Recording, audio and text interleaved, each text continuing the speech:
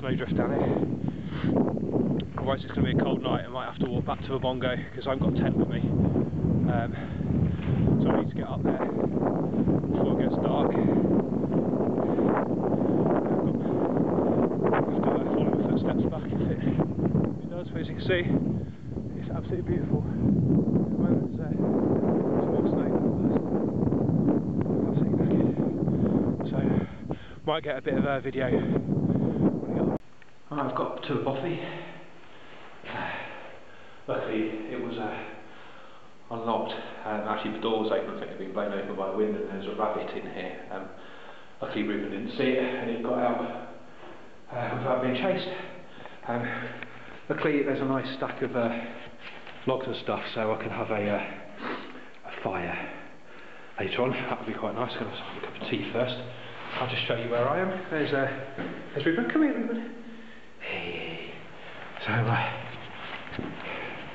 it's quite nice out here, as you can see. Pretty wild and snowy. All around the bothy.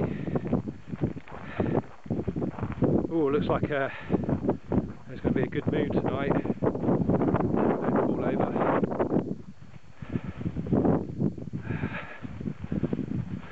Walk round. Big bank of clouds. I think it's going to be quite cold.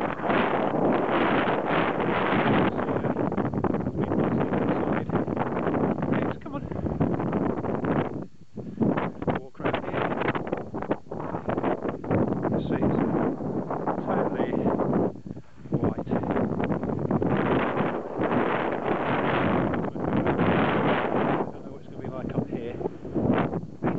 Come on.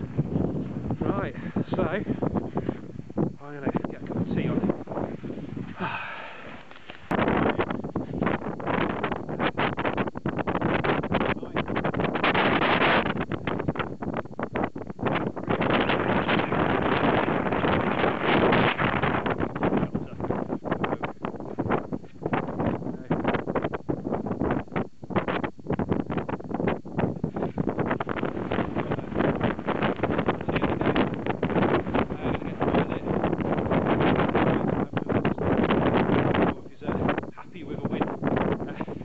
So,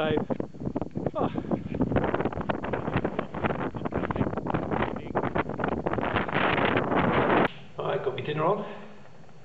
Just so it's cosy, sort of oily cuisine away. Got a nice fire lit. Managed to get the temperature, it's up to 3 degrees in here now. All the windows are frozen when I got in there, and they're now not, which is good. So it's not going to be a warm night by any stretch of the imagination. I think it's going to be absolutely bloody freezing. But as you can see, I've got an absolutely lovely fire going, and then there's Ruben just laying there. Every time the wind keeps on knocking on the eaves, he sort of gets up and woofs. So I think it's going to be a bit of a long night. He doesn't look very happy, to be honest, but there you go. That's the life of a dog. He'll enjoy his run around in the snow tomorrow. So yeah, that's it. Okay.